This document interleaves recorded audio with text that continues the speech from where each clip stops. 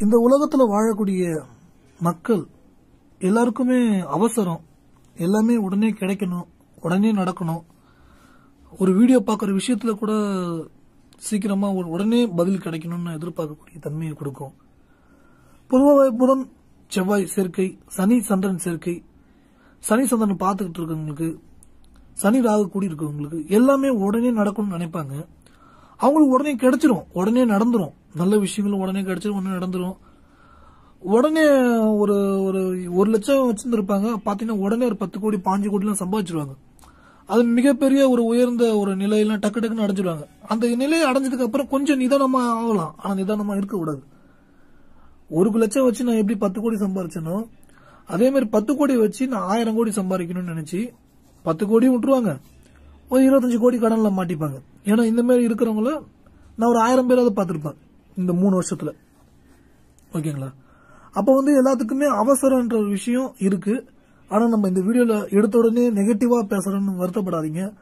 இந்த வீடியோல நான் சொல்ல போற விஷயம் நிதானமா கேட்கும் பொழுதுதான் உங்க வாழ்க்கையில என்ன மாதிரியான நிலையில இருக்கிறோம், நம்ம எந்த சூழல்ல இருக்கிறோம், நம்மளுடைய குணங்கள் எப்படி இருக்கு, நம்ம எதை யோசிக்கிறோம், எதை திங்க் பண்ண வைக்குது, எதை சிந்திக்க வைக்குது அப்படின்ற எல்லா விஷயத்தையுமே புரிய வைக்கும். அப்ப அந்த புரிதல் எப்படி இருக்கிறது அப்படின்றத நீங்கள் புரிந்து கொண்டால் மிக மிக உயர்ந்த ஒரு நிலையை அடைந்து விடலாம். ஏன்னா சுய ஜாதகத்துல ஜோசியர் சொல்லியிருப்பாங்க, ஜாதகம் பார்த்திருப்பீங்க, இன்னும் 15 வருஷம் டைம் எப்படி இருக்கு, இன்னும் 2 வருஷம் அப்படி இருக்கு, இன்னும் ஒரு 6 மாசம் அப்படி இருக்குன்றத நெகட்டிவா, அதனால கவனமாருன்னு சொல்லுவாங்க. கவனமா இருந்தான்னு சொன்னாரே தவிர பிசினஸ் பண்ணக்கூடாது சொல்லலையே. அதனால நான் போய் பிசினஸ் பண்ண போறேன். அது பிசினஸ் பண்றது தப்பு இல்ல, ஆனா பிசினஸ்ல சூதாட்டமா பண்ண போறேன், எப்படி அதிக சதவீதம் ரிட்டர்ன் கிடைக்கணும். அப்போ அதிக சதவீதம் ரிட்டர்ன் கிடைக்கணும்னா தப்பான ஒரு முதலீடு, தப்பான ஒரு தொழில போய் மாட்டிக்கக்கூடிய ஒரு சூழ்நிலை. இந்த மாதிரியான சூழ்நிலை பிரச்சனைகள்ல மாட்டிக்கிட்டு படாத பாடுபட்டு இருக்கிறாங்க மக்கள். இதெல்லாமே மனசுதான் காரணம். அப்ப அந்த மனசு நவகிரகம் கெடுத்து விடும். நம்ம ஒரு 10 வீடியோல இந்த சப்ஜெக்ட் சொல்லியிருப்போம், நவகிரகம் மனசு கெடுத்து விடுன்னு. என் மனசுல ஸ்ட்ராங்கா இருக்கு, நான் ரொம்ப கவனமா இருப்பேன், என்ன யாரும் ஒன்னும் பண்ண முடியாது அப்படின்னு சொல்லக்கூடியவங்களுக்கு நவகிரகம்லாம் ஒன்னும் பண்ணாது. உடல் ரீதியான நோயை கொடுக்கும், பஞ்சபூதத்து மூலியமா நோயை கொடுக்கும். சரி, பஞ்சபூதத்திலையும் நீர், உணவு முறை, உடல் ஆரோக்கியத்தை நான் பாதுகாப்பா பாத்துக்கிறேன். அவங்கதான் உண்மையிலுமே ரொம்ப ரொம்ப ஸ்பெஷல், ரொம்ப குட் நான் சொல்லுவேன். ஆனா அவங்களுக்கு 99% சூப்பரா இருக்கும், 1% மட்டும் மைனஸா இருக்கும். அது போன ஜென்மத்துல செய்த புண்ணிய கணக்குகள் அப்படின்றது அது வேற சப்ஜெக்ட். அது சப்ஜெக்ட் பேசினா போயிட்டே இருக்கும். உங்களுக்கும் அவசரம் அப்படின்றது எனக்கு புரியுது. சோ இப்ப நான் பேச போற சப்ஜெக்ட் இதேதான். இந்த பொறுமை அப்படின்ற ஒரு விஷயம் ரொம்ப முக்கியம். அடுத்த 2 வருடத்துல கிரக நிலைகள்லாம் எப்படி இருக்க போகுது, அந்த கிரக நிலைகள் எல்லாம் உங்களுக்கு என்ன மாதிரியான மாற்றத்தை ஏற்படுத்தி கொடுக்க போகுது அப்படின்னு தான் உங்களுக்கு டெப்தா கொஞ்சம், அதே சமயம் ஷார்ட் அண்ட் ஸ்வீட்டா சொல்லணும்னு ஆசைப்படுறேன். எவ்வளவு சீக்கிரமா சொல்ல முடியுதோ பாக்குறேன், முழுமையா கவனிச்சு கேளுங்க நான் சொல்றேன். அடுத்த 2 வருஷத்துல மிக முக்கியமா சனி கிரகமும் குரு கிரகமும் பெயர்ச்சி அடைய போகுது. இதுல சனி பெயர்ச்சி அடைஞ்ச உடனே சனியுடைய பார்வை குரு மேலதான் விழும். குரு இன்னொரு 4-5 மாதம் கழித்து பெயர்ச்சி அடைய போகுது. அப்ப இந்த சனியுடைய பார்வை குரு மேல விழும்போது எப்பொழுதுமே ஒரு விதமான ஒரு தாக்கம் அப்படின்றது இருந்துட்டே இருக்கும். அதாவது இது சம்பந்தமான தாக்கம் கேட்டீங்கன்னா, உலக அளவுல பொருளாதார ரீதியான வீழ்ச்சின்றது இருக்கும், பொருளாதார மந்த நிலைன்றது ஏற்படும். உலக அளவுல சீற்றங்கள், கடல், மக்களுடைய உடல் ஆரோக்கியம், இது சார்ந்த விஷயங்கள் எல்லாமே கொஞ்சம் மைனஸ்ல இருக்கும். அதுக்கு நம்ம ப்ரிப்பேர் ஆயிக்கணும். அதுக்கு ப்ரிப்பேர் ஆகுறது ஒண்ணும் இல்லைங்க, நான் எப்பயும் சொல்றதாங்க. உங்களுக்கு லட்சம் பிரச்சனை இருக்கலாங்க, தண்ணி குடிக்கும் போது நேர்மறையாக தண்ணி குடிங்க. எப்படி குடிக்கலாம் அப்படின்னு கேட்டீங்கன்னா, நான் ஆரோக்கியமாக இருக்கிறேன், நான் மகிழ்ச்சியாக இருக்கிறேன், நான் சந்தோஷமாக இருக்கிறேன் அப்படின்னு வார்த்தையை சொல்லி தண்ணி குடிக்கலாம். இதே வெளியில இருக்கீங்க, ஒரு ஹோட்டல்ல இருக்கீங்க, ஒரு இடத்துல சாப்பிட்டுட்டு இருக்கீங்க, எங்க ஒரு இடத்துல இருக்கீங்க, ஃப்ரெண்டு வீட்டுல இருக்கீங்க, அப்ப மனசுக்குள்ள சொல்லிக்கிட்டு தண்ணி குடிக்கலாம். இப்ப தண்ணி குடுக்க பார்த்து கூட அவங்க கோவத்தோட தண்ணி எடுத்து குடுக்கறாங்க. ஏதோ உங்க 2 பேருக்கு ஒரு கருத்து வேறுபாடு ஏற்படுது, ஆனா அவங்க வெளியில காமிச்சிக்கல. ஆனா அதை மீறி நீங்க தண்ணி கேட்டிருக்கீங்க, கோவத்தோட போய் தண்ணி பிடிச்சிட்டு அப்படியே குடுக்கறாங்க. அந்த முழு நெகட்டிவ் எனர்ஜி அந்த தண்ணிக்குள்ள போயிடும். அப்ப அந்த தண்ணி நம்ம வாங்கி உடனே குடிக்காம ஒரு நிமிஷம், இந்த தண்ணி எனக்கு நல்ல விஷயங்களை செய்ய போகிறது, எனக்கு நல்ல எண்ணங்களை கொடுக்க போகிறது, நான் மகிழ்ச்சியான நிலைக்கு செல்ல போகிறேன், தண்ணி கொடுத்த இவருக்கு ரொம்ப நன்றி, இவங்க குடும்பம் நல்லா இருக்கணும், சந்தோஷமா இருக்கணும் அப்படின்னு சொல்லி தண்ணி குடிக்கும் போது அந்த நெகட்டிவ் எனர்ஜி எல்லாமே சரியாயிடும். அந்த நெகட்டிவ் எனர்ஜி கிட்ட நெருங்காது. உங்க உடம்புக்கும் தண்ணி உடல் ரீதியா மனசு ரீதியா தொந்தரவு பண்ணாது. கோவப்பட்டு இருந்தாரு அவரே சாந்தமாயிடுவார், அமைதியாயிடுவார். ஏதோ ஒரு நல்ல விஷயத்த நீங்க சொல்றீங்க, அவரு கோவப்பட்டுனே போய் தண்ணி பிடிச்சு வந்து கொடுக்குறாரு. நீங்க ஒரு நல்ல விஷயம் சொல்றீங்க, அவருக்கு பிடிக்கல, அதுக்கப்புறம் தண்ணி கேக்குறீங்க, தண்ணி எடுத்து பார்த்து ஒரு மாதிரியா ஒரு வெறுப்போட தண்ணி எடுத்து வந்து கொடுக்குறாரு. அப்ப அந்த வார்த்தையை பாசிட்டிவ் வார்த்தையை சொல்லும் போது தண்ணி சுத்தமாயிடும், தூய்மையா மாறிடும். அவங்களுக்கும் நல்ல எண்ணங்கள் ஏற்பட ஆரம்பிச்சிடும், உங்களுக்கும் ரொம்ப ரொம்ப ரொம்ப தெளிவா இருக்க ஆரம்பிச்சிருவீங்க. சோ அது உங்களுக்கு என்ன மாதிரியான மாற்றங்களை ஏற்படுத்தி விடும் அப்படின்னு கேட்டீங்கன்னா, நல்ல ஒரு விஷயத்தை நோக்கி போவீங்க. இன்னும் ஒரு மணி நேரத்துல ஒரு நபரை, ஸ்கூல்ல படிச்ச நபர், காலேஜ்ல படிச்ச நபர், உங்க ஆபீஸ்ல ஒர்க் பண்ற நபர், அவரை மீட் பண்ணக்கூடிய வாய்ப்பு இருக்கு சார், மீட் பண்ணலான்னு இருக்கீங்க. ஆனா அந்த நபரால உங்களுக்கு ஒரு பெரிய பிரச்சனை வரப்போகுதுன்னு இருக்கு. இன்னொரு பக்கம் இந்த தண்ணி, இப்ப பாசிட்டிவான தண்ணி குடிக்கிறீங்க பாத்தீங்களா, அது குடிச்ச உடனே உங்களை வேற ஒரு நல்ல வழிக்கு கூட்டும் போயிடும். ஒரு கோயிலுக்கு கூட்டும் போயிடும், ஒரு சர்ச்சுக்கு கூட்டும் போயிடும், ஒரு மசூதிக்கு கூட்டும் போயிடும். ஒரு நல்ல விஷயத்துக்கு நோக்கி போகக்கூடிய வாய்ப்பை ஏற்படுத்திடும். ஒரு நல்லதை செய்யக்கூடிய வாய்ப்பை ஏற்படுத்தி கொடுக்கும். ஒரு ட்ரஸ்ட்டுக்கு போயிட்டு ஒரு நல்லது செய்ய தோணும். ஒரு நபருக்கு உதவி செய்யக்கூடிய வாய்ப்பு ஏற்படும். ஒரு நபருக்கு கார்ல கூட்டும் போயிட்டு ஒரு ஹாஸ்பிட்டல் விடக்கூடிய வாய்ப்பு ஏற்படும். ஒரு நல்ல விஷயங்களை செய்யக்கூடிய வாய்ப்பு ஏற்படும். ஓகேங்களா? எதுவா இருந்தாலும் அது நல்ல விஷயத்தை நோக்கி போகக்கூடிய வாய்ப்பை ஏற்படுத்தி கொடுத்துரும். வெறும் தண்ணி குடிக்கிறோம், ஒரு நபர் கோவமா கூட எடுத்து வந்து கொடுக்குறாரு, அந்த கோவம் கூட அந்த தண்ணியில எனர்ஜி, நெகட்டிவ் எனர்ஜி ஃபார்ம் ஆகாது. நீங்க பாசிட்டிவ் எனர்ஜி சொல்லி தண்ணி குடிக்கிறீங்க, இன்னும் ஒரு நிகழ்ச்சி உங்களுக்கு ஏற்படக்கூடிய நெகட்டிவான விஷயம் அது அப்படியே உங்களுக்கு வேற மாதிரி வேற வழிக்கு உங்களை கூட்டு போகுது. நீங்க எந்த மதமாவனா இருக்கலாம், எந்த சமுதாயத்தோட சேர்ந்து இருக்கலாம், அது உங்களை நல்ல ஒரு பாசிட்டிவான விஷயத்தை நோக்கி கூப்பிட்டு போயிடும். அப்ப இங்க கோயில், மசூதி, சர்ச் அப்படின்றத சொல்றதுக்கு ஒவ்வொருத்தரும் ஒரு மதத்துல இருப்பாங்க. நம்ம வீடியோ பாக்குறவங்க 90% சைவம், வைணவம், இந்து மதத்தை குறிக்கக்கூடியதா இருக்கும். இருந்தாலும் நம்ம மத்த மதத்தில் இருக்கவங்களுக்கும் சொல்லணும். ஏன்னா நிறைய பேர் கமெண்ட்ல கேக்குறாங்க, சில பேர் டைரக்ட் மெசேஜ் அனுப்புறாங்க. நீங்க எல்லாத்துக்கும் கோயில் போங்கன்றீங்க, நான் கிறிஸ்டின், நான் எங்க போறது, நான் முஸ்லீம், நான் என்ன பண்றதுன்னு சொல்ல பார்த்து நான் அவங்களுக்கு காமனா சொல்லக்கூடிய பரிகாரம், மரத்துக்கு பச்சரிசி போடுங்க. இது ஒரு உயிருக்கு உணவு வைக்கிறீங்க, அது எறும்புக்கு உணவு வைக்கிறீங்க, அது முன்ஜென்ம கர்மாவுடைய தாக்கம், ஒரு ஆபத்தான மனிதர்களுடைய இருக்கக்கூடிய நட்பு வட்டம், இந்த நிலையெல்லாம் உங்களுக்கு சரியான பாதைக்கு கொண்டு போவோம். சரியான பாதைக்கு நீங்க போயிட்டீங்கனாலே பணம்ன்ற விஷயம் பிரச்சனை தீரும். ஃபர்ஸ்ட் கடன் அடைப்பீங்க, அதுக்கப்புறம் உங்க பாக்கெட்ல பணம் இருக்கும், மகிழ்ச்சியா செலவு பண்ணக்கூடிய வாய்ப்பு ஏற்படும். அதுக்கப்புறம் சேமிப்புன்ற ஒரு விஷயம் ஏற்படும். அது நாளடைவில் அது 1 லட்சமாகவும் 10 லட்சமாகவும் 1 கோடியாகவும் 10 கோடியாகவும் மிகப்பெரிய உயர்ந்த ஒரு நிலை அடையக்கூடிய வாய்ப்பு இது எல்லாம் ஏற்படுத்தி கொடுக்கும். ஆனா இங்க நம்ம சொல்ல ஒரு விஷயம், தண்ணி குடிக்கக்கூடிய விஷயம், மரத்துக்கு பச்சரிசி, 4 கால் விலங்குக்கு உணவு, நல்ல எண்ணங்களை நினைப்பது, நல்ல மனிதர்களை பற்றி நல்ல மனிதர்களிடம் பேசுவது, இந்த மாதிரியான எண்ணங்கள் தான் உங்களுக்கு கரெக்டா கொண்டு போகும். இப்ப நம்ம உலக அளவுல ஏற்படக்கூடிய நிலையும் நம்ம சொன்னோம் பாத்தீங்களா, சனி அந்த குருவை பார்க்கும். குரு பேர்ச்சி அடைந்ததுக்கு அப்புறம் 5 மாசத்துக்கு அப்புறம் அப்ப பார்க்கும்போது பணம் சார்ந்த விஷயம், தங்கம் சார்ந்த விஷயம் கொஞ்சம் வீழ்ச்சியை கொடுக்கும். தங்கம், பணம் இது சார்ந்த விஷயங்கள வீழ்ச்சியை கொடுக்கும். வீழ்ச்சிட்டு விழுந்துடாது, அப்படியே அதுக்கப்புறம் ஏறும். ஆனா மிக முக்கியமாக பங்கு சந்தையும் வீழ்ச்சி அடையக்கூடிய வாய்ப்பு ஏற்படும். அதே சமயம் ட்ரேடிங் நீங்க பண்றீங்கன்னா ரொம்ப ரொம்ப ரொம்ப ரொம்ப கவனமா இருக்கணுங்க. இதுதான் நம்ம நிறைய வீடியோ சொல்லிட்டு இருக்கோம். சில பேர்லாம் ஏங்க ட்ரேடிங் சொல்லிட்டே இருக்கிறீங்க, நானே அதுல 6 கோடி ரூபா விட்டேங்க, நீங்க அதை சொல்லும் போது திருப்பி அதுல சம்பாதிச்சலான்னு பாக்குறேன், நீங்க திரும்ப திரும்ப அதையே சொல்லி எனக்கு வெறுப்பு ஏத்துறீங்க, என்ன நினைச்சுக்கிறீங்கன்னு கமெண்ட்ல டென்ஷனா வருது.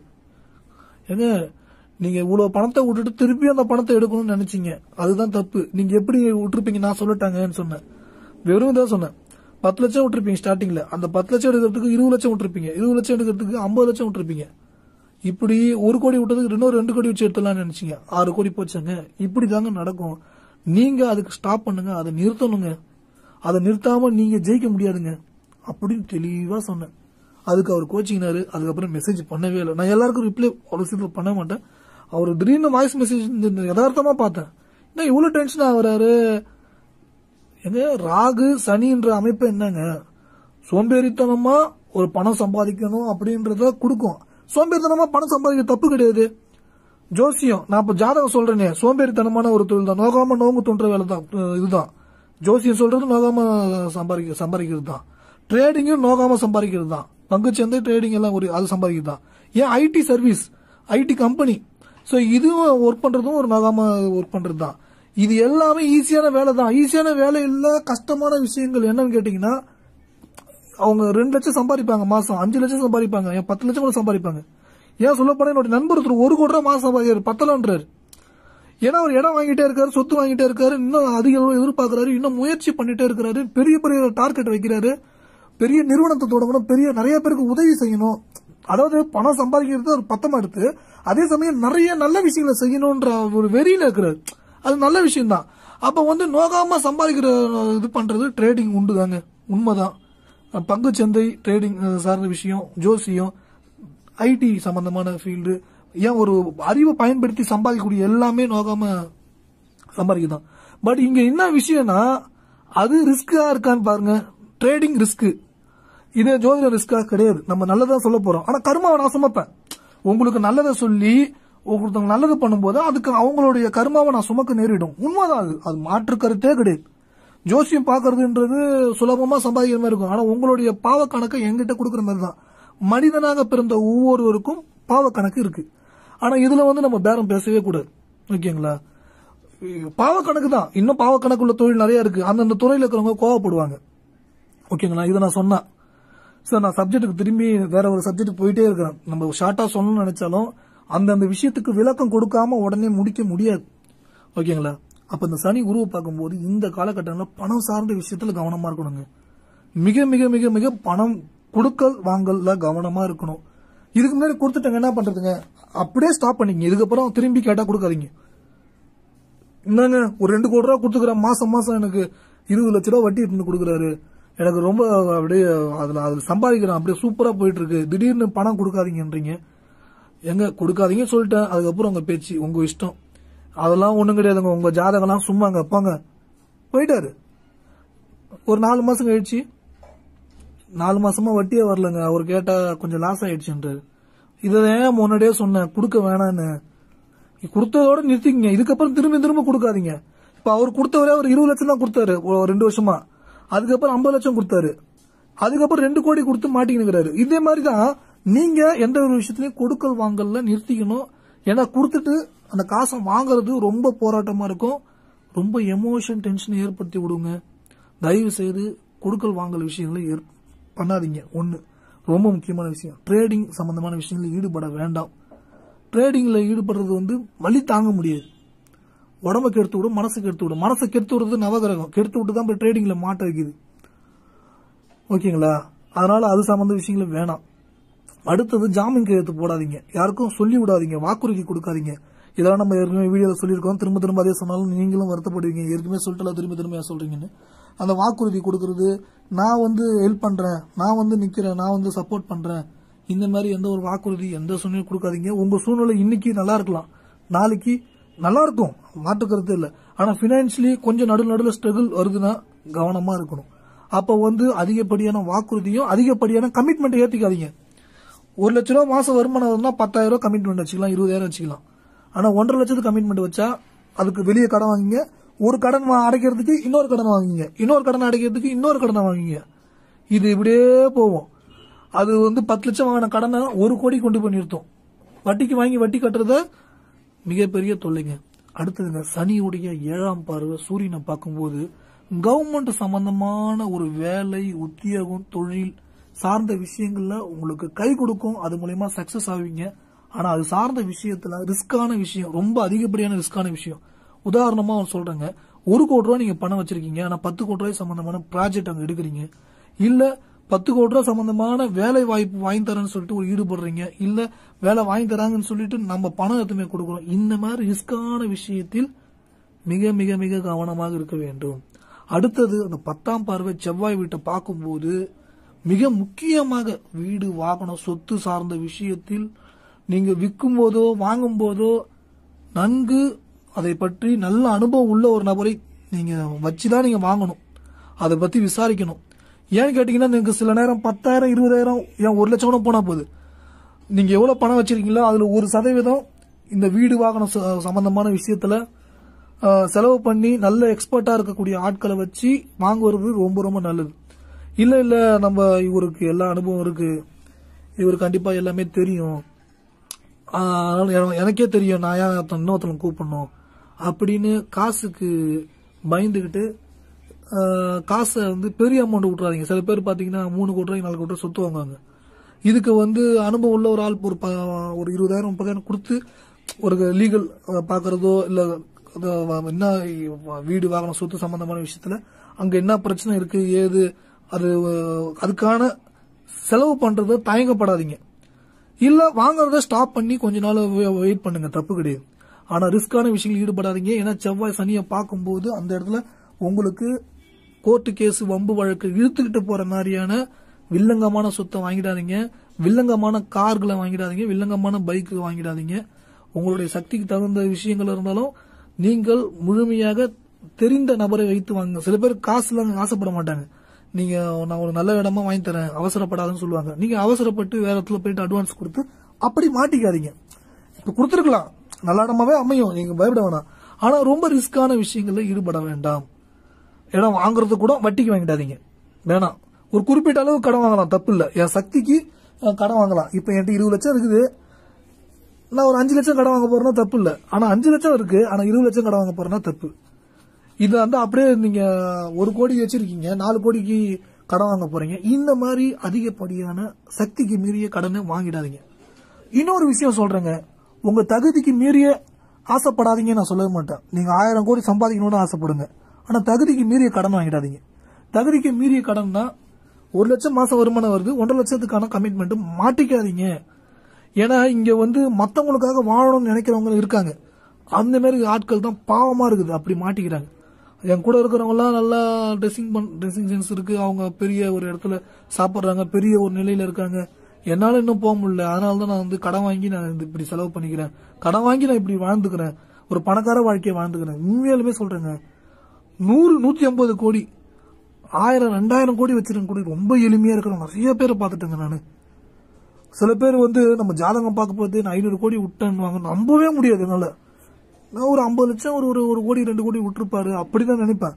பாத்தீங்கன்னா எனக்கு இந்த வருஷம் மட்டும் இத்தனை 1000 கோடி லாஸ், இத்தனை 500 கோடி லாஸ்ன்னு சொல்லும் போது தூக்கி வாரி போடும்போது நமக்கு ஜாதகம் காட்டுது இவங்க கிட்டத்தட்ட இவர் கோடீஸ்வரனா இருந்து இன்னைக்கு இவர் பல கோடி விட்டுருப்பாரு. ஆனா அது பல 100 கோடியாகவும் பல 1000 கோடியாகவும் இருக்கும், பார்த்தா தூக்கி வாரி போடுது. சோ இந்த மாதிரி ஆட்கள், இந்த மாதிரி இருக்கிறவங்களுக்கு நான் திரும்பியும் சொல்லுவேன், ஏங்க இந்த டைம்ல ஒரு 2.5 வருஷம் பிரேக் விடுங்கன்னு. நான் கௌரவமா வாழ்ந்துட்டேங்க. 2500 பேர் ஒர்க் பண்றாங்க, 5000 பேர் ஒர்க் பண்றாங்க. என்னோட வீட்டுல 100 பேர் வேலை செய்யறாங்க, வீட்டுல 20 பேர் வேலை செய்யறாங்க, இத்தனை பேர் வேலை செய்யறாங்கன்னு ரொம்ப அவங்களோட சம்பளம் கொடுத்தாகணும். நான் சும்மாலாம் இருக்க முடியாது. சரிங்க, சம்பளம் கொடுத்தனும் நீங்க அந்த காசு எஃப்டில போட்டு அதுல கூட கொடுக்கலாம். எஃப்டில போட்டா அதிகம் வராது, இந்த மாதிரி பிசினஸ் பண்ணாதான் 10% வரும். ஏங்க நமக்கு வட்டி என்னைக்குமே அதிக லாபம் தருவதனாலே அதிக ரிஸ்க் உண்டுங்க எந்த ஒரு தொழிலுமே. சோ இந்த மாதிரி செவ்வாயோடைய தாக்கம், கோபம், ஈகோ, வெறுப்பு, நான்ங்கிற அகங்காரம், நான் அப்படின்ற ஒரு விஷயம் மனசுக்குள்ள தப்பா கைட் பண்ணி தப்பான ஒரு அப்ரோச்ல மாட்ட வச்சிருங்க. சோ இது ரொம்ப ரொம்ப கவனமா நீங்க டீல் பண்ண வேண்டிய விஷயங்க. எப்பயுமே உங்க மனசை கெடுக்கிற மாதிரி ஒரு எண்ணத்தை விதைக்க வேண்டாங்க. மத்தவங்களுடைய பார்வைக்காக அதிக ரிஸ்க் எடுக்காதீங்க. நான் ஒருத்தருக்கு சொல்லி நான் ஜாதகம் பார்த்து எல்லாரும் காப்பாத்திட்டுனா கேட்டீங்கன்னா 5000 கிலோமீட்டர்ல இருக்கிற அமெரிக்கால இருக்கிற ஒருத்தவங்களுக்கு நான் காப்பாத்திருக்கேன். ஆனா 5 கிலோமீட்டர் இருக்கிற பக்கத்து ஊர்ல இருக்கிறவங்களுக்கு என்னால காப்பாற்ற முடியலங்க. சீரியஸாவே சொல்றேன், இது எனக்கு அசிங்கமே கிடையாது, எனக்கு இதுல வருத்தமே கிடையாது. ஏன்னா நான் சொல்லுவேன், மீறி பண்ணுவாங்க, மீறி பண்ணுவாங்க. என்ன நினைச்சிட்டு இருக்கீங்க? என்னுடைய தகுதி என்ன, தரம் என்ன, நான் என்ன போய் சும்மா இருக்க சொல்றீங்க? எனக்கு என் வேல்யூ என்ன தெரியுமா? இப்படிலாம் பேசுவாங்க. உங்க விருப்பம் அப்படின்னு ஒரே வார்த்தை சொல்லிட்டு அடுத்த டைம் அவங்க போன்லாம் எடுக்கவே மாட்டேன். அடுத்த டைம் போன் எடுக்க மாட்டேன், அவங்க பண்ணுவாங்க. அதுக்கப்புறம் வேற ஒரு நம்பர்ல நீங்க அப்பயே சொன்னீங்க, நான் தாங்க கேட்கல, அப்பயே சொன்னேன், அதுல அந்த வார்த்தையை சொல்லாதீங்க, தயவுசெய்து விஷயத்த சொல்லுங்க அப்படின்னு நான் சொல்லுவேன். இந்த மாதிரி இவ்வளவு வித்து இழந்துட்டாங்க, எவ்வளவோ சொன்னீங்க, அந்த டைம்ல நான் வர திமிரா பேசிட்டேன் அப்படி இப்படின்னு வருத்தப்படுவாங்க. சொல் பேச்சு கேட்க விடாம இருக்கிறது அவங்க கிடையாது. நவகிரகம் மனசுக்குள்ள இறங்கி கெடுத்து விட்டுரும். கரெக்டான ட்ராக்ல போவாது. இப்ப அந்த வீடியோக்கு கமெண்ட்ல பாருங்க, நெகட்டிவா நிறைய பேர் கமெண்ட் பண்ணிருப்பாங்க.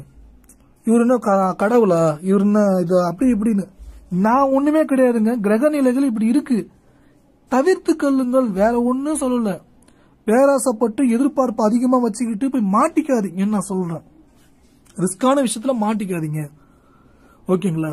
அதே மாதிரி தகுதிக்கு மீறிய கடன் வாங்கக்கூடாது. ஆனா தகுதிக்கு மீறி ஆசைப்படலாம். ஏன்னா தகுதின்றது நீங்க வைக்கிற இலக்கு. ஏன் 10,000 கோடி சம்பாதிப்பேன்னு சொல்லுங்க, ஏன் 1 லட்சம் கோடி சம்பாதிப்பேன்னு சொல்லுங்க, ஏன் உலக அளவுல பணக்காரனா நான் டாப் 5ல வருவேன், நம்பர் 1ல கூட வருவேன்.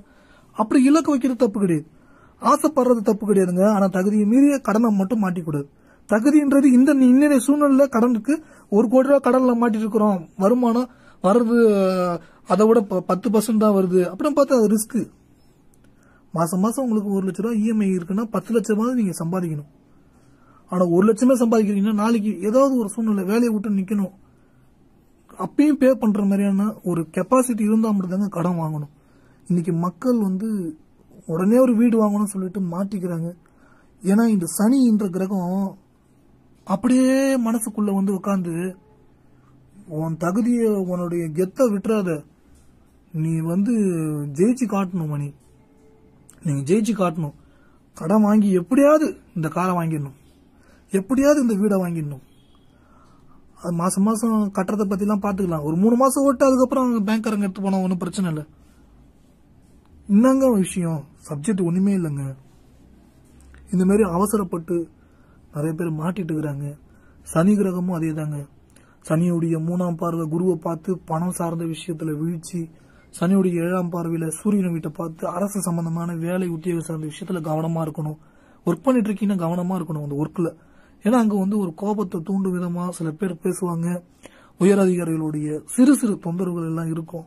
அப்போ அந்த இடத்துல ரொம்ப கவனமா இருக்கணும். உங்களுக்கு பணி சுமை அதிகமா இருக்கும், அது ஒரு டென்ஷனை கொடுக்கும். ஆனா நீங்க டென்ஷன் ஏத்திக்காதீங்க. 10ஆம் பார்வை அப்படியே அந்த இடம் தான் செவ்வாயோட வீடு, வீடு வாகனம் சொத்து சார்ந்த விஷயத்துல கவனமா இருக்கணுங்க. அடுத்தது குருவை பார்க்கும்போது அந்த பணம் சார்ந்த விஷயம். ராகு அப்படியே மீனமான அந்த இடத்துக்கு அந்த குருவோட வீட்டுக்கு வரும்போது பணம் பேராசையை தூண்டி விடும். 1 லட்சம் வச்சு நீங்க 10 லட்சம் சம்பாதிப்பீங்க, 10 லட்சம் வச்சு 5 கோடி கூட சம்பாதிப்பீங்க. அப்படியே பெரிய வளர்ச்சி கொண்டு போவோம். அப்படியே ஸ்டாப் பண்ணிடுங்க, போதும் இது எனக்கு போதும், இதுக்கப்புறம் ரிஸ்க் எடுக்க கூடாது அப்படின்னு டக்குன்னு டைம் மைண்ட் செட்டை பிக்ஸ் பண்ணிக்கணும். இன்னும் ஒரு தடவை ரிஸ்க் எடுப்போம், இன்னும் ஒரு தடவை ரிஸ்க் எடுப்போம். எப்படி இருக்குமாங்க, இனிமே குடிக்கவே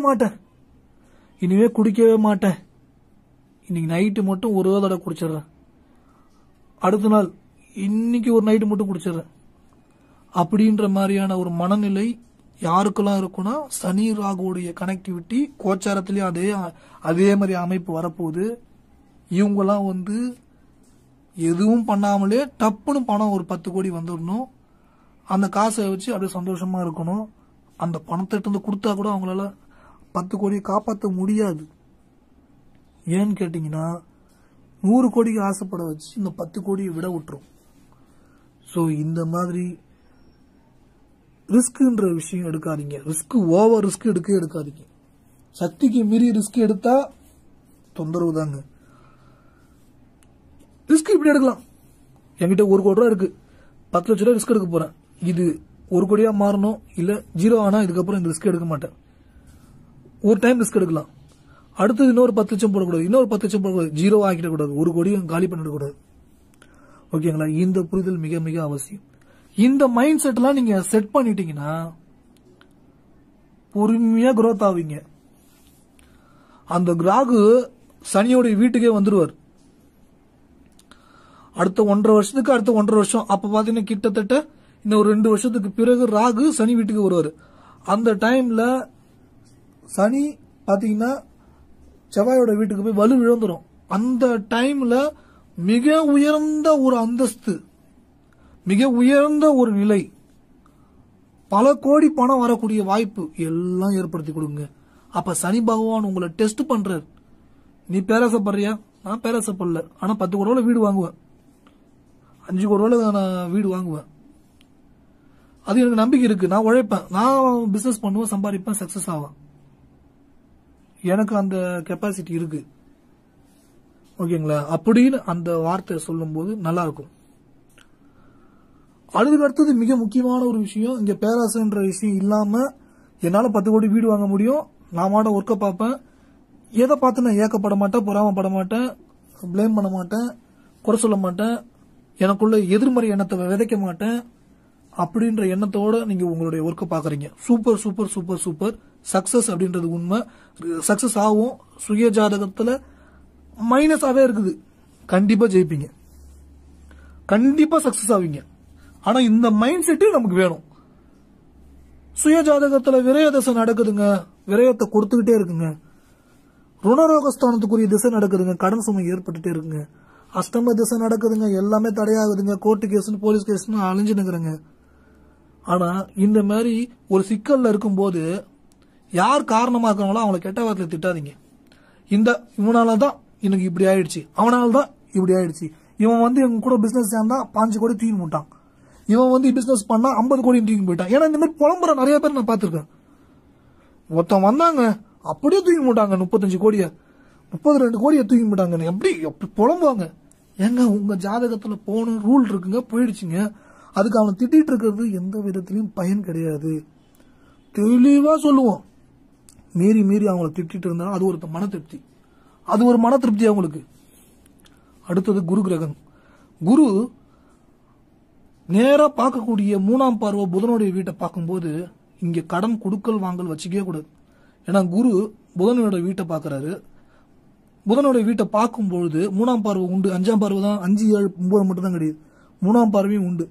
இந்த டைம்ல பார்க்கும்போது காசு கொடுத்த காசு வாங்கறதுக்கு போய் கை கோங்க வைக்கும், அடிக்க போவோம். அடிக்காதீங்க, யாரையும் திட்டாதீங்க.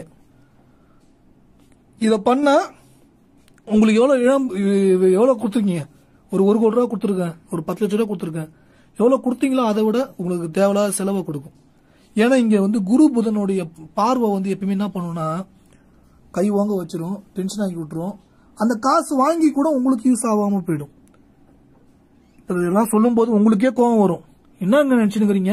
கொடுத்த காசை வாங்க நான் வந்திருக்கேன், அதை வாங்கி அந்த காசு வர விரயம் ஆகுன்றீங்க, என்ன நினைச்சுக்கிறீங்க அப்படின்னு கேட்பீங்க. இங்க சப்ஜெக்ட் என்னன்னா, குரு புதனுடைய வீட்டை பார்க்கும்போது காலபுருஷ தத்துவத்துக்கு குரு 12ஆம் இடமும் புதன் 3ஆம் இடம் 6ஆம் இடம் வரும். எப்பயுமே குரு புதனுடைய தொடர்பு பெறும்போது வாங்குற கடன் வந்து விரயமாகும், கொடுத்த காசு வாங்குறதும் கஷ்டமா இருக்கும். எவ்வளவு பணம் வந்தாலும் பேங்க்ல வச்சா தங்காது, ஏதாவது ஒரு இன்வெஸ்ட்மெண்ட் பண்ணிட்டு மறந்துடணும். அப்படி மறந்தா மட்டும்தான் உங்களுக்கு சக்சஸ் கொடுக்கும். அப்ப இதெல்லாம் சப்ஜெக்ட் இருக்கு. அப்ப இந்த மாதிரிலாம் சப்ஜெக்ட் இருக்குன்றத நீங்க புரிஞ்சுக்கிறதுக்கே பல வருஷம் ஆகும். ஓகேங்களா? ஏன்னா இதெல்லாம் வந்து என் வாழ்க்கையில 11 பிசினஸ் பண்ணி தோல்வி அடைஞ்சேன். எவ்வளவு விட்டுருக்கேன், எவ்வளவு 19 வருஷம் சனி திசை எனக்கு பாடம் சொல்லி கொடுத்துச்சு. ஓகேங்களா? 19 வருஷம் சனி திசை எனக்கு பாடம் சொல்லி கொடுத்துச்சு. அதுக்கப்புறம் தான் ஜோசியத்துக்குள்ளே வரேன். அப்போ எனக்கு வாழ்க்கை புரியுது. சோ இந்த அமைப்பு இருந்தா இந்த நிலை தான் ஏற்படும், அப்ப இத பண்ணக்கூடாது, அந்த தப்ப பண்ணக்கூடாது அப்படின்னு ஒவ்வொரு விஷயத்தையும் எனக்கு புரிய வச்சுது. அதை புரிஞ்சுக்க பார்த்தா என் வாழ்க்கையில கரெக்டான ட்ராக்கு போக ஆரம்பிச்சேன். அப்படி இன்னும் நடுவில் வந்து சில தடைகள் ஏற்படுது, சில இழப்புகள், சில விஷயங்களுக்கு கொடுத்துதான் இருந்தது. ஆனா எல்லாமே கர்மாவுடைய நிலை அப்படின்றத நான் புரிஞ்சுக்கிட்டேன். ஜோதிடம் பார்க்கறது சொன்ன பாத்தீங்களா, ஜோதிடம் பார்க்கறது ரொம்ப சுலபமான ஒரு வருமானம்னாலும் உங்களுடைய கர்மா சுமையெல்லாம் நான் சுமக்கக்கூடிய வாய்ப்பை ஏற்படுத்தும். அது வந்து மக்களுக்கு புரியாது. நோகாம பண்ணக்கூடிய எல்லா தொழிலுமே மைனஸ் இருக்கு. ட்ரேடிங்ல ராகுடைய தோஷம் பிடிக்கும், ஜோசியத்துல புதனுடைய தோஷம் பிடிக்கும், மக்களுடைய தோஷத்தை பிடிக்கும். ஓகேங்களா? இப்ப ஐடி ஃபீல்டுன்னு இருக்கு, அதுவும் புதனுடைய தோஷம் தான், ஜோசியமும் புதனுடைய தோஷம் தான். சுலபமா ஒரு தொழில் இருக்கும், அந்த சுலபமான விஷயத்துல மைனஸ்ன்றது நிறைய இருக்குங்க. எல்லாருக்கும் அது புரியாது. ஓகேங்களா? என்னைக்குமே வந்து உயர்ந்த நிலையில இருக்கிறவங்களை பார்த்துட்டு அவன்கிட்ட இருக்கிற பணத்தெல்லாம் பறிச்சு எல்லாருக்கும் பிரிச்சு கொடுக்கணும்னு நினைப்பாங்க. அது ஒரு சித்தாந்தம். ஆனா அந்த பணம் இல்லாத வரைக்கும் தான் நமக்கு அந்த எண்ணம் வரும். இருந்துன்னு வச்சுங்களேன், நம்ம அந்த சித்தாந்தத்துக்குள்ள போக மாட்டோம், பிரிச்சு கொடுக்கணும்னு நினைக்க மாட்டோம். அவன் உழைப்புலதான் அவன் வரணும், அவன் ஜெயிக்கணும், அவன் வாங்கி வந்த கர்மா அப்படின்னு சொல்லிட்டு போயிடுவாங்க. ஓகேங்களா? சோ இது எல்லாத்துக்குமே காரணம் இல்லாம ஒரு விஷயம் இல்லைங்க. அடுத்தது ராகு. இங்க ராகு வந்து கேது வந்து அந்த புதனுடைய வீட்டில இருந்து சுக்கிரனுடைய வீட்டில இருந்து புதனுடைய வீட்டுக்கு போக போகுது. அப்போ அந்த கேது வந்து என்ன பண்ணுவாருன்னா புத்தியும் மனசையும் மழுங்கடிக்கக்கூடிய நிலை. இதயம் சம்பந்தமான விஷயங்கள்ல கவனமா இருக்கணும். அம்மா அப்பாவுடைய உடல் ஆரோக்கியத்தை பார்க்கணும். அம்மா அப்பாவுடைய பிளட் பிரஷரை செக் பண்ணணும். நரம்பு சம்பந்தமான தொந்தரவு கொடுக்கக்கூடிய நிலையில இருக்கு. மிக முக்கியமா வந்து அவங்களுடைய ஹெல்த்தை பார்த்துக்கணும். கண்டிஷன் எப்படி இருக்கு, என்ன ட்ரீட்மெண்ட் எடுக்கணும், என்ன பண்ணா கரெக்டா இருக்கும், இப்படி எல்லாத்தையும் டீடைலிங் அவங்கள செக் பண்ணணும். ஏன்னா கொஞ்சம் கேர்லெஸ்ஸா இருக்க வச்சிடும். அதுக்கப்புறம் அழுவ வைக்கும். அதுக்கப்புறம் தான் அழுவ வைக்கும். ஐயோ நம்ம பாத்துக்கலையே, நம்ம அப்பாவை, நம்ம அம்மாவை பாத்துக்கலையே, நம்ம பாட்டியை பாத்துக்கலையே, நம்ம பெருப்பா உறவுகளை பாத்துக்கலையே, நம்ம மாமாவை பாத்துக்கலையே, தாய் மாமாவை பாத்துக்கலையேன்னு இப்படி ஏக்கம் வந்து அதுக்கப்புறம் கொடுக்கும். ஒரு விஷயம் முடிந்த பிறகு அப்ப அந்த கேதுவுடைய நிலை, சனியுடைய நிலை, இவையெல்லாம் ஒரே டிராக்ல வரும்போது அப்படியே ஒரு டென்ஷன், ஒரு கவலை. அடுத்தது நீர் தத்துவத்துல வரும். சனி வந்து சனி சூரியனுடைய நெருப்பு தத்துவத்துக்கு போகும்போது வலு விழுந்துரும். அந்த இப்ப வந்து காற்று தத்துவத்துக்கு வந்துருச்சு. ஜனவரி 17 பிறகு வந்து காற்று தத்துவத்துக்கு வந்துடும். அப்ப அடுத்த மாசம் காற்று தத்துவத்துக்கு வந்த உடனே அந்த இடத்துல வந்து புயல், காத்து, இந்த ஒரு நிலையெல்லாம் உலக அளவுல பெரிய அளவுல அடிக்கும். காத்து அடிக்கிறது, புயல், இந்த மாதிரி விஷயங்கள் எல்லாமே ஏற்படும். இவை அனைத்துமே அவங்க ஏற்படக்கூடிய சூழ்நிலையை உண்டாக்கும். காற்றுடைய தாக்கம், இந்த மாதிரி விஷயம்லாம். அப்போ வந்து காத்து அடிக்கும் போது வெளியில போறது தவிர்த்துக்கணும், ரொம்ப முக்கியமா. அதுக்கு அடுத்தது வந்து நெருப்பு தத்துவத்தை பார்க்கும்போது சூரியன் அங்க இருக்கும்போது அரசியல், அரசாங்கம் சார்ந்த விஷயங்கள்ல ஒரு பெரிய அளவுல தாக்கம்ன்றது இருக்கும். அது உலக அளவுலயே இருக்கும், அவன் இங்க தமிழ்நாடு மட்டும் இல்ல. அப்ப அரசு சம்பந்தமான விஷயங்கள்ல ஏதோ ஒரு கமிட்மெண்ட்ல இருக்கீங்கன்னா நீங்க கவனமா முடிவு எடுக்கணும். ஏன்னு கேட்டீங்கன்னா கவனம் இல்லாம சில ரிஸ்கான விஷயங்கள் எடுக்க வைக்கும். அது அரசியல்வாதியோ அரசாங்கம் சார்ந்த விஷயமோ, ஒரு பணம் கொடுக்கல் வாங்கல், முதலீடு, இந்த மாதிரி எந்த ஒரு விஷயம் ஈடுபடுறீங்கனாலும் நீங்க கவனமா இருக்கணும். சில விஷயங்கள் வந்து கவனம் இல்லாம செதற வச்சிரும். பாத்துக்கலாம், நம்பிக்கையானவங்க பணம் கொடுத்துருவாங்க அப்படின்னு சொல்லி கொடுக்க வைக்கும். உங்க வாழ்க்கையில இப்ப ஞாபகம் வச்சுக்கீங்க, இந்த வீடியோல நான் சொல்ற விஷயம், எவ்வளவு நம்பிக்கையானவங்க இருந்தாலும் நான் பணம் கொடுக்கறது வச்சுக்க மாட்டேன், பணம் கொடுக்கல் வாங்கல் போன்ற விஷயங்களை ஈடுபட மாட்டேன், இதை மட்டும் நான் புரிஞ்சுக்கிட்டேன் அப்படின்னு நீங்க இந்த நிமிஷம் நீங்க முடிவு பண்ணிட்டீங்கன்னா கவனமா இருக்கலாம். சில பேர் பணம் வந்து ரொம்ப கேர்லெஸ்ஸா பதில் சொல்லுவாங்க. அவசரப்பட்டு பணத்தை கொடுத்து மாட்டிட்டு இருக்கிறவங்க பணம் கேட்டா அது கொடுக்கறதுக்கு ரொம்ப ரொம்ப கேர்லெஸ்ஸா பதில் சொல்லுவாங்க, ரொம்ப கூலாகவும் பதில் சொல்லுவாங்க. பணம் கொடுத்தவங்க அதே மாதிரி வாங்கினவங்களும் ஒன்னு சொல்றேன், அவங்களுடைய சிக்கல்ல மாட்டிட்டு இருக்கிறவங்களும் சரி, அதுவும் தொந்தரவா இருக்கும். அப்ப பணம் கொடுக்கல் வாங்கல் ரெண்டு விஷயத்துலயுமே கவனமா தான் இருக்கணும். ஓகேங்களா? ஒரு விஷயம் என்ன, சக்திக்கு மீறிய கடன் கொடுக்கறதும் சக்திக்கு மீறிய கடன் வாங்குறதும் கோபத்தையும் வெறுப்பையும் அதிக அளவுல ஏற்படுத்தி விட்டுரும். அது வந்து உங்க உடல் ஆரோக்கியத்தை பாதிக்குதுனாலே அப்ப இவ்வளவு தூரம் காசு கொடுத்தது இதெல்லாம் வந்து பயனும் இல்லாம போயிடுங்க. ஏன்னா வாழற ஒரு வாழ்க்கை, அந்த ஒரு வாழ்க்கையில மகிழ்ச்சியா சந்தோஷமா இருக்கணுமே தவிர எதிர்மறையான ஒரு சூழ்நிலையில மாட்டிக்கூடாது. ஓகேங்களா? ஒரு கொடுக்கல் வாங்கல் போன்ற கமிட்மெண்ட்ல வச்சுக்காதீங்க. அதே மாதிரி அடுத்தது மிக முக்கியமா, குரு நெருப்பு ராசிக்கு வரும்பொழுது, நெருப்பு வீட்டுக்கு, அதாவது நெருப்பு அந்த தத்துவத்துக்கு வரும்போது உலக அளவுல ஒரு நெருப்பு மழை, நெருப்பு சார்ந்த விஷயங்கள், எரிமலை வெடிக்கிறது, இந்த மாதிரி விஷயங்கள்லாம் கொடுக்கும். அங்க சனியும் பார்க்கும்போது பண வீழ்ச்சி, பணம், பொருளாதாரத்தோடைய நிலை இதெல்லாம் கொடுக்கும். அப்ப வந்து ரொம்ப ரிஸ்கான ஒரு பிசினஸ்ல இன்வெஸ்ட் பண்ண வேணாம். பங்கு சந்தைன்னு பாத்தீங்கன்னா ஒரு பார்ட்டா இன்வெஸ்ட் பண்ணலாம், ஒரு லாங் டேர்முக்கு இன்வெஸ்ட் பண்ணலாம். ஒரு 20 வருஷத்துக்கு முதலீடு பண்ண போறீங்க அப்படின்னா தப்பு கிடையாது. எனக்கு ஒரு மாசத்துல வேணும், ஒரு நாள்ல வேணும், இன்ட்ராடே பண்ற அந்த மாதிரி விஷயங்கள் வேணாம். அதை நான் ஃபர்ஸ்டே சொல்லிட்டேன், மீண்டும் சொல்றேன்.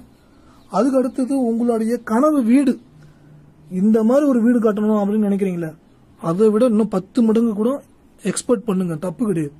ஆனா கடன்ல கட்டக்கூடாது, சொந்தமாக கட்டுவேன், அதுக்கு வாய்ப்புகள் ஏற்படும், சூழ்நிலை ஏற்படும், அது வரைக்கும் நான் பொறுமையா இருப்பேன் அப்படின்னு ஒரு முடிவு பண்ணிக்கோங்க. ஓகேங்களா. அதுக்கு அடுத்தது திருமண வாழ்க்கை. திருமணம் ஆகி திருமணத்தோடைய நிலை வந்து பிரச்சனையிலே இருக்கு என்னுடைய ஹஸ்பண்ட் ஒய்ஃப்குள்ள. இதெல்லாம் வந்து எப்படி இருக்கும், திரும்பி கருத்து வேறுபாடு சார்ந்த விஷயங்களை கொடுக்கும். ஆனா நீங்க மனதளவுல ஸ்ட்ராங்கா இருக்கணும். என் மனைவியை நான் வந்து திட்டமாட்டேன், என் கணவரை நான் திட்டமாட்டேன், அவங்க செய்த தவறுகளை நான் மீண்டும் மீண்டும் சொல்ல மாட்டேன். அது உங்க வந்து பணம் வாங்கிட்டு கொடுத்துருக்கலாம், ஜாமீன் கையெழுத்து போட்டிருக்கலாம், உங்கள் கணவர் உங்கள் மனைவி பணம் சொல்லி விட்டுருக்கலாம், சில பிசினஸ் பண்ணி தோல்வி அடைஞ்சிருக்கலாம். அதெல்லாம் சொல்லி சொல்லி குத்தி குத்தி காட்டக்கூடாது, சொல்லி சொல்லி காட்டக்கூடாது, அதை சொல்லி சொல்லி திட்டவும் கூடாது. ஏன்னா இதெல்லாம் பேசும்போதுதான் அங்க சனியும் அங்க சுக்கிரனும் கேதுவும் கடுமையான தாக்கத்தை கொடுக்கும். சுக்கிரன் ராகுடைய தன்மை எப்படி இருக்குன்னா, பேராசைப்பட வச்சு ஆடம்பர ஒரு நிலையை அடையிறதுக்கு ரொம்ப ஓவர் ரிஸ்க் எடுக்க வச்சு மாட்டி விட்டுரும். அதே மாதிரி கேது ஆன்மீக பற்றை கொடுத்து நல்ல நிலையை கொடுக்கும். அதே சமயம் கருத்து வேறுபாடு கொடுத்துக்கிட்டே இருக்கும் கணவன் மனைவிக்கு. அப்ப அந்த இடத்துல மனைவியோ கணவரையோ வெறுக்காம இருக்க வேண்டும். வெறுக்காம இருக்கணும்னா கெட்ட வார்த்தையில் திட்டுறதோ, கோவப்படுறதோ, வெறுக்கக்கூடிய வாய்ப்பை ஏற்படுத்துறதோ அந்த மாதிரி விஷயங்களை பண்ணாதீங்க. நான் வந்து விட்டு கொடுத்தான் போவேன், இனிமே பொறுமையா தான் இருப்பேன், நான் முடிவு பண்ணிட்டேன், இவங்க நல்லா இருக்கணும், அவங்க நல்லா இருக்கணும், என் மனைவி நல்லா இருக்கணும், என் கணவர் நல்லா இருக்கணும் அப்படின்றது வார்த்தை வந்து எப்படி சொல்லணும், மனசுக்குள்ள நீ நினைச்சுக்கணும். எப்பயுமே அவங்க நல்லா இருக்கணும், அவங்க பண்ண மிஸ்டேக்கை நினைச்சு நான் சொல்லி திட்ட மாட்டேன். சில பேர் வந்து பாத்தீங்கன்னா கெட்ட வார்த்தை பேசி பேசி அந்த வீடே நெகட்டிவ் எனர்ஜி ஃபார்ம் ஆயிடும். என்ன வார்த்தை திட்டுறாங்களோ அதுவே மாத்தி விட்டுரும். அதனால வந்து இனிமே திட்டாதீங்க. உங்க வாழ்க்கையில திருமண வாழ்க்கை தான் மிகப்பெரிய பாதிப்பை கொடுத்துருச்சு அப்படிலாம் ஏங்காதீங்க. அப்படி ஒரு ஏக்கத்தை வச்சுக்காதீங்க. ஏதோ நல்லதோ கெட்டதோ, ஏதோ ஒரு விதத்தில் நல்லதுதான், இது நடந்துருச்சு, சரி இது வந்து இதை நினைச்சு நான் வருத்தப்பட மாட்டேன், இறைவன் எனக்கு கொடுத்த ஒரு பாடம், சரி நான் வந்து பேச மாட்டேன் அப்படின்னு அந்த மைண்ட் செட்டை செட் பண்ணிக்கிட்டீங்கன்னா, இந்த சுக்கிரனுடைய கேதுவுடைய தாக்கம் தொடர்பு, இதோடைய கர்மா, இதோடைய சூழ்நிலை சூழ்ச்சிகள், இதோடைய சுமைகள், இதனால ஏற்படக்கூடிய எதிர்மறை நிலைகள், இது எல்லாமே உங்களுக்கு குறைஞ்சிரும். அதே மாதிரி போன ஜென்மத்துடைய கர்மா கணக்கும் உங்களுக்கு குறைஞ்சிரும். பரவாயில்ல, நமக்கு இவங்களுக்கு நிறைய தொல்லை கொடுக்கலாம்னு பார்த்தோம், இந்த நபரே வந்து ரொம்ப விட்டு கொடுத்து போறாப்ல, ரொம்ப பணிவா இருக்கிறாப்ல அப்படின்னு உங்களுக்கு உங்கள் நல்ல பேரை, உங்களுக்கு ஒரு நல்ல ஒரு நிலையை வந்து ஏற்படுத்தி விட்டுருவார். அது உங்க வாழ்க்கையில ஒரு மாற்றத்தை கொடுக்கும். அதுக்கப்புறம் உங்கள் மனைவி உங்க மேல் பாசமா இருப்பாங்க, உங்க கணவர் உங்க மேல் பாசமா இருப்பாங்க. அது வந்து உங்க நல்ல நிலையை கொடுக்கும். திருமணம் ஆகாதவங்களுக்கு திருமண வாழ்க்கையை ஏற்படுத்தி திருமணத்தால் மிக உயர்ந்த ஒரு நிலை, மிக உயர்ந்த ஒரு அம்சம் இப்படி எல்லாம் ஏற்படுத்தி கொடுக்கும். அது உங்க வாழ்க்கையில ஒரு மிகப்பெரிய வளர்ச்சியை நீங்க பார்க்கக்கூடிய வாய்ப்பு உண்டாகும். நல்லது நடக்கும், நல்லது நடந்தே தீரும். நீங்க பொறுமையுடன் இருங்கள், அதுதான் மிக அவசியம். அடுத்தது மிக முக்கியமான இன்னொரு விஷயம், நண்பர்கள் இன்னொரு நண்பர்கிட்ட போய் இந்த நண்பரை பத்தி குறையா சொல்வதோ, எதிர்மறையா பேசுவதோ, அது மாதிரியான விஷயங்களை ஈடுபட வேண்டாம். அது உங்களுக்கு தற்போதைய காலகட்டத்துக்கு கோச்சார நிலையிலும் சனி, இந்த ராகுவுடைய பார்வை, இதெல்லாம் சூழ்ச்சிகளையும் செய்ய வைக்கும், உணர்ச்சியில தூண்டு வைக்கும், ஏதாவது ஒருத்தவங்களை வந்து விமர்சனம் பண்ண வைக்கும், யாராவது ஒருத்தவங்களை திட்ட வைக்கும், யாராவது ஏதாவது ஒண்ணு செய்ய வைக்கும். இதெல்லாம் எதிர்மறை சூழ்நிலை, எதிர்மறை சூழ்ச்சிட்டு உண்டாக்கும். அப்ப எந்த ஒரு சூழ்நிலையும் அதுக்கு இடம் கொடுக்காதீர்கள். எல்லாரும் நல்லா இருக்கணும்ப்பா இறைவா, அந்த வார்த்தை எண்ணம் உங்களுக்கு மிக முக்கியம். உங்களுக்கு கடுமையா திட்டினவங்களை கூட நல்லா இருக்கணும்னு சொல்லுங்க. உங்க மிகப்பெரிய ஒரு வளர்ச்சி, மிகப்பெரிய உயர்ந்த நிலையை அடைவீங்க. உங்களுடைய இலக்கு, நான் ஒரு 5 கோடி வீடு கட்டுவேன், நான் 2 கோடி கார் வாங்குவேன், இந்த மாதிரி ஒரு உயர்ந்த ஒரு வாய்ப்புகள் எனக்கு அமையும், எனக்கு கிடைக்கும், நான் யாரை பார்த்தும் பொறாமப்பட மாட்டேன், இந்த ஒரு மனநிலையில இருக்கணும். அதுக்கு அடுத்தது பரிகாரம் இப்படின்னு பார்த்து தொடர்ச்சியா நீங்க நைட்டு தூங்கும் போது ஏலக்காய் பால் சாப்பிடுங்க. ஏலக்காய் பால் சாப்பிட சாப்பிட சுக்கிரனுடைய நிலை, உயர்ந்த அம்சம், உயர்ந்த நிலை இதெல்லாம் கொடுக்கும். டெய்லி தூங்கும் போது ஒரு ஏலக்காய் பால் சாப்பிடுங்க. இல்ல ஏலக்காய் வந்து சின்ன பாயிண்ட் வாங்கி வச்சுட்டு பால்ல போட்டு கூட சாப்பிட்டுங்க, அப்படி கூட பண்ணிங்க. இல்ல வெளியில இருக்கிறேன் அப்படின்னா கூட இந்த பரிகாரம் பண்ணும்போது அந்த சுக்கிரன் ஆக்டிவேட் ஆயிடும். சுக்கிரன் ஆக்டிவேட் ஆயிடுச்சுனால பல கோடி பணம், பல கோடிக்கு கார் வாங்கக்கூடிய வாய்ப்பு, வீடு வாகனம் சொத்து, பங்கு சந்தையில மிகப்பெரிய அளவுல பங்குகளை வாங்கி வைக்கக்கூடிய வாய்ப்பு, எல்லாத்துலயும் முதலீடு, எல்லா துறையிலையும் முதலீடு, எல்லா நிலையிலும் முதலீடு, உயர்ந்த உயர்ந்த உயர்ந்த உயர்ந்த நிலையை நீங்கள் அடையக்கூடிய வாய்ப்பை ஏற்படுத்தி கொடுக்கும். அது உங்கள் வாழ்க்கையில் மிக உயர்ந்த அம்சம், மிக உயர்ந்த ஒரு நிலையை பெறக்கூடிய வாய்ப்பை ஏற்படுத்தி கொடுக்கும். மறக்க முடியாத அளவுக்கு ஒரு உயர்ந்த நிலையை அடைவீங்க. நல்ல ஒரு நிலை, நல்ல ஒரு உயர்ந்த நிலை, நிறைய நல்ல விஷயங்கள் எல்லாமே உங்களுக்கு கிடைக்கும். சொகுசான வாழ்க்கை. மிக முக்கியமா உங்க அப்பா அம்மா, அண்ணன் தம்பி, சகோதர உறவுகள் எல்லாரையுமே முடிஞ்சதையும் பாத்துக்குங்க. பணிவா அவங்கள்ட்ட பேசுங்க. இங்க எல்லா நவகிரகமும் உங்களுக்கு சாதகமான பலன்களை ஏற்படுத்தி கொடுக்கும். இப்ப நம்ம சொல்லியிருக்கிறது எல்லாமே வெறும் காரகத்துவத்தோட தன்மையை மட்டும் தான் சொல்லியிருக்கோம். தெளிவா இன்னும் எக்ஸ்பிளைன் பண்ணி உங்களுக்கு எல்லா டைம்லயும் டேட் வைஸ் தெளிவா உங்களுக்கு அடுத்த வீடியோல சொல்றேன். இந்த வீடியோ உங்களுக்கு பயனுள்ள வகையில் இருக்கும் பட்சத்தில் நீங்கள் இது என்னுடைய புக்கு.